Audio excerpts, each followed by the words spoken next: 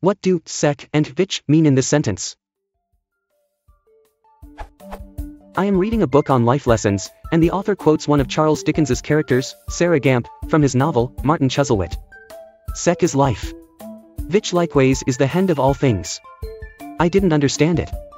So I googled the sentence, read the whole paragraph that includes it, and came to realize that the sentence was likely to incorporate misspelled words on purpose, probably to represent something about the character who said it, but that was all. Here are my research and best guesses. I looked up the Wiktionary and found out that hend is the old form of the verb grasp. But it still doesn't make sense to me because hend is used as a noun in the sentence. I thought maybe sech was such, which makes the first part such as life. If it's true, I understand that. Likewise is probably likewise. Never have I figured out what Vich means. Never could even I guess what in the hend of meant. If you could help me understand what sech, vich, and in the hend of mean, or suggest what you think the original words of those if they were purposefully misspelled, it would be greatly helpful. Thanks for reading. P.S. Here's the whole paragraph that has the problematic sentence. Talk of constitution, Mrs. Gamp observed. A person's constitution need be made of bricks to stand it. Mrs. Harris justly says to me, but t'other day, oh. Sarah Gamp, she says, how is it done? Mrs. Harris, ma'am, I says to her, we gives no trust ourselves, and puts a deal o' trust elsewhere, these is our religious feelin's, and we finds answer.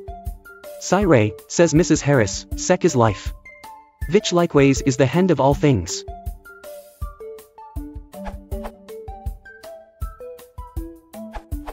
Dickens is applying what is known as eye-dialect, in which a writer uses non-standard spellings to indicate and draw attention to a non-standard pronunciation. This is to be distinguished from so-called newspaper respelling, as it is not intended to represent someone's pronunciation or usage accurately. Rather, it is a caricature that brings attention to the speaker being other to the narrator, perhaps someone from a different region or socio-economic background, someone who is not a native speaker, or simply someone who mumbles or otherwise speaks carelessly. Dickens uses a great deal of eye-dialect, as does Mark Twain, who included this explanatory preface to Huckleberry Finn. In this book a number of dialects are used, to wit, the Missouri Negro dialect, the extremist form of the backwoods southwestern dialect, the ordinary, Pike County, dialect, and 4 modified varieties of this last. The shadings have not been done in a haphazard fashion, or by guesswork, but painstakingly, and with the trustworthy guidance and support of personal familiarity with these several forms of speech.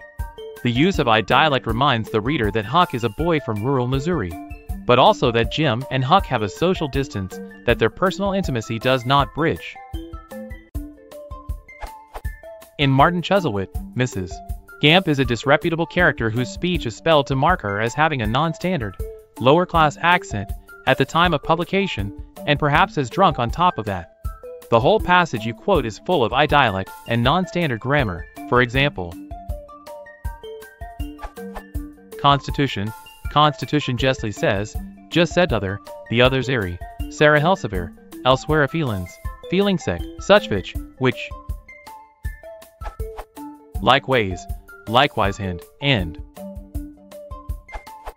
Even knowing that, what she is saying is difficult to make sense of, which Dickens' narrator acknowledges.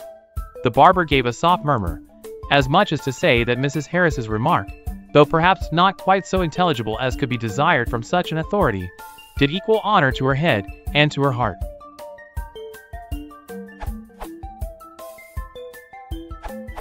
This is a printed representation of dialect, not proper written English.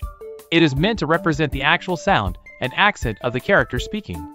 There is no consistent way to convert dialect representation to standard written representation, but in this case, the standard written representation of the words you're asking about would be such for sech, which for vich, likewise for likewise, and for hend. Similarly, there is elsewhere for elsewhere and feelings for feelings, and there are corrections to grammar that could be made as well.